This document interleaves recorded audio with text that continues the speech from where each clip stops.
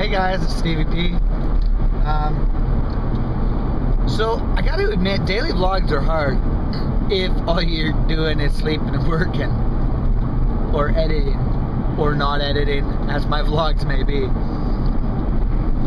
So I got up, chatted with my parents, and started talking about, you know, some of the work stuff. My dad's a pastor, my mom is a pastor's wife. So their life is basically dedicated to helping people. That is what they do. They are good at it. They are very patient, and they've been through a lot. So they have a lot of unique experience to draw from. So they're always busy. I'm gonna throw this out there. If you want to help people for a living, the money is not huge, but the rewards are great. Yeah, don't do it for the money. You do it because it's a calling. And my dad and mom were not always Christians. My dad came from a fun background, and because of his experience in the fun life before, we've always dealt with society's funner people, be it the untouchables, the people that nobody wants to associate with, people with just the weirdest problems ever, drugs or alcohol or, you know, prostitution, or I mean all the hurt that comes out of that lifestyle. So for many years, that's kind of what I grew up with around me. And it was, we were just talking about this with my mom and dad. It was a great buffer because it let me see from within the protection of their bubble, but up close, right? Because we ran an outreach center when I was young. All the bad stuff that happens when you don't keep your life in check, when you aren't raised right, when that love isn't there from home, from your mom, from your dad, from when there's a lot of hurt growing up.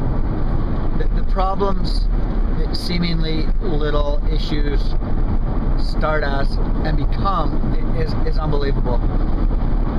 You know, it can be a harsh word spoken by a parent that'll turn that child off, and that's it. You have blown that confidence from that kid, and that's it. It can be a 90-degree turn. It can be a 180-degree turn. If you don't show that love to your kids in a loving way, it's got to be a pure love. It can't be a conditional love. I love you if you do this for me. It's not love. It's abuse, right?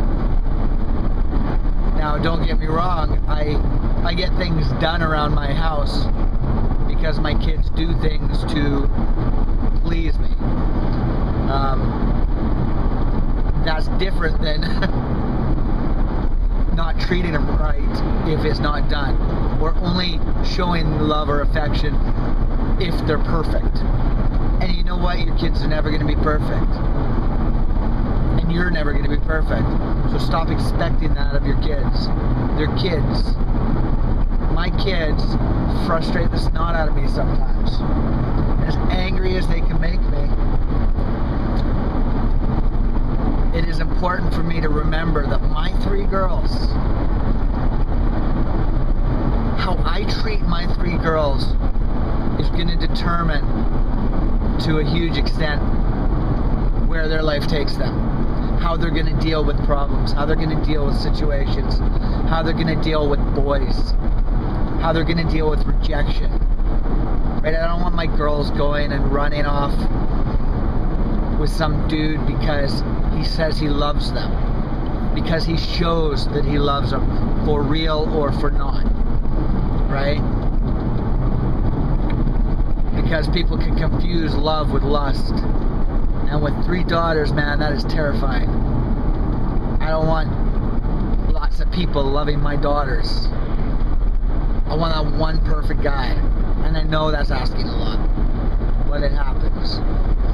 I don't want them to have to go through all the garbage that so many people go through. And I'm not saying they're gonna get their heart broken, guaranteed. But it's up to me to make sure the chances of that happening are so much lower. They've got to make their own decisions, I get that. I do. But I don't want my girls to have to, 10 years, 12 years, 15 years down the road. I don't want them to be in another city talking to somebody like my mom and dad in an outreach center because of all the stuff that went wrong. So I'm protective of them. But you don't want to be overbearing, right? It's a fine line, and it's an insane balance. Love them, protect them, but let them learn on their own. Let them teach them to respect themselves enough to not get pushed around. My girls don't really get pushed around, which is nice. That makes me happy. Nobody's, especially Brooke, man. You're not gonna make Brooke do anything she doesn't want to do. She'll fight you tooth and nail on it, and that's gonna be frustrating for me now. But it's gonna save her bacon later. She's not gonna get bullied into stuff. And that's awesome. So guys, just love your kids. Respond to them in love and not anger. Because so many of the problems that we experience as adolescents and as adults, it's funny, as adults, stem from how things are dealt with when we're a child. Because you think as a child when you're a child. Your logic is childish when you're a child.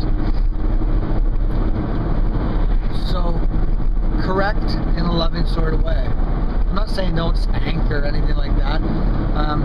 Your kids touching fire, they need to be spanked, right? I mean, they're going to learn one way or another that things are hurtful, that things are painful, right? So if it's legal where you are and you believe in that, then that's fine. That's different.